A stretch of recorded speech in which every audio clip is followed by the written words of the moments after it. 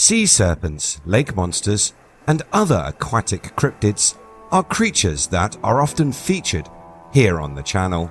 This past month has seen a rash of stories about strange animals washing up on beaches and being seen by confused witnesses.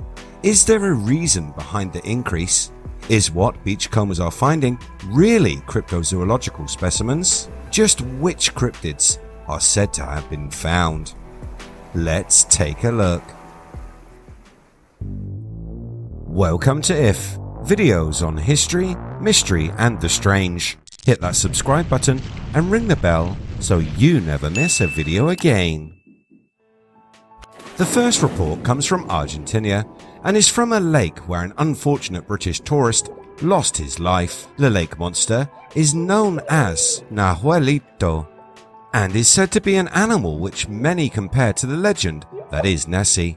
Described as a giant serpent or a huge humpbacked water-dwelling creature, as well as the old analogy of a plesiosaur, Nahuelito has been shown through photos captured of the hump or a serpentine body breaking the surface of the water. Could the tourist's death be linked to the animal? A recent video came to light showing the moment a gigantic creature in the Nahuelhualpi lake surfaced and had many asking what it was and if it was dangerous. Many were concerned and pointed to the story of a British tourist who was trying to cross the lake in a kayak when he got into trouble. The body of the 34-year-old man was discovered some 20 miles away from where it was last seen. Local authorities had reportedly closed the lake because of weather conditions, these bad conditions being the official reason for the man's drowning. But could he have had a run-in with the cryptid? It reminds me of the case I reported on in the US when a group went diving on a wreck in bad weather and saw a creature that is said to be extinct. More on that, linked above. In the footage, a snake-like creature is seen, and this has led to the inevitable comparison with the Loch Ness Monster. Witnesses were stunned by their spotting of the creature, which still remains unidentified. Many pointed out how what was seen in the Argentinian lake was a lot like what was seen in September 2019 in China. The Chinese river creature was caught on camera 3 times in a single week. Seen moving up the Yangtze River, people saw a small animal about a meter long and black in coloration, slithering its way through the waters of the river. The creatures in both videos are very long and dark and have drawn conclusions that they could be the same type of animal and that possibly it was the same beastie as is seen in Loch Ness. Loch Ness being the location near to where the remains of another animal washed up, but more on that later. As for the Chinese lake monster, it ended up being a large section of rubber sheet. Sadly, not a new aquatic species. Now let's take a look at a mysterious eyeless creature which washed up on a beach of a place known as Monkey Island. Local woman Erica Constantine, 25, was out walking with her dog in the area of Melton Peter Dimitri Park, very close to the US city of Charleston, South Carolina. During her walk, she and her canine companion stumbled upon the remains of a strange creature. She took a few photos of it, then posting them online, which started a furious debate as to what she had found. The aquatic beast had no eyes, large, sharp teeth, a body shape that can only be described as very odd, and was around the size of a small dog. The photos taken by Erica Constantine show an animal that has been almost reduced to bone. Speaking about her find, the woman said, "I take my dog to the river very frequently. We were just strolling and she went up to it. I saw her picking at something with her nose, and that's what made me walk over there, because she only does that if something is dead or if something interesting to her is over there. I honestly did not know what it was. It was the size of a small dog, but the structure of the whole thing suggested it was definitely not a dog. I have lived here for about 5 years, and I have never came across anything like this before." After posting the pictures online, she hoped that someone out there in cyberspace could provide an answer to the identity of the animal she had found. It seemed that there was no shortage of theories, but as yet no definitive answer. She went on to say, "I thought somebody would be like, 'Oh, it's like a seal,' and then I would go about my day. But it stumped a lot of people. There are so many theories as to what it is. The cops said it was a possum. It's definitely not a possum. People saying it's a dog. And other people were saying it's an iguana. Somebody even said it was a bobcat, which was interesting because they do have similar rib cages." Reading the many online comments about what was found, there are some interesting theories. Some went as far as to identify the creature as another cryptid, the chupacabra.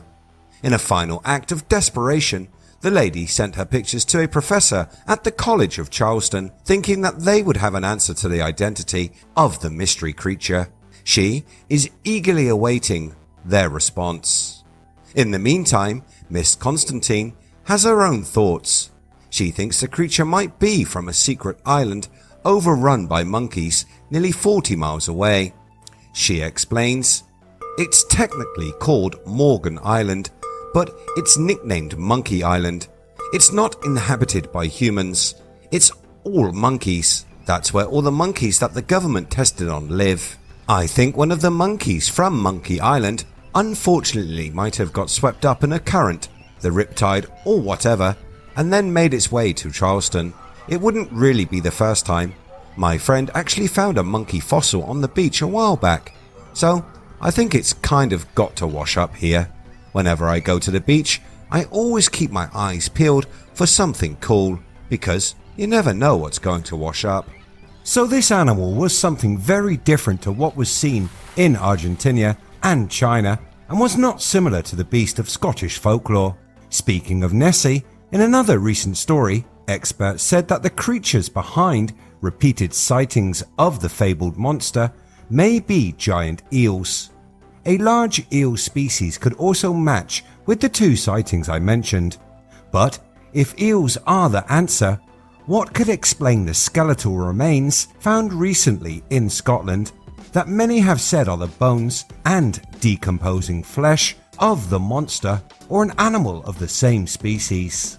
Again, a dog walker, it seems walking your dog is a great way to find cryptid specimens, stumbled across what looks like skeletal remains washed up on the shore of Loch Ness. The remains that were found were a detailed skeletal frame and skull, as well as some internal organs. This is when a twist to the story is disappointingly introduced. The remains are believed to be part of a hoax being filmed for an upcoming television series. The gory carcass appeared to be very real, even being cordoned off by police tape.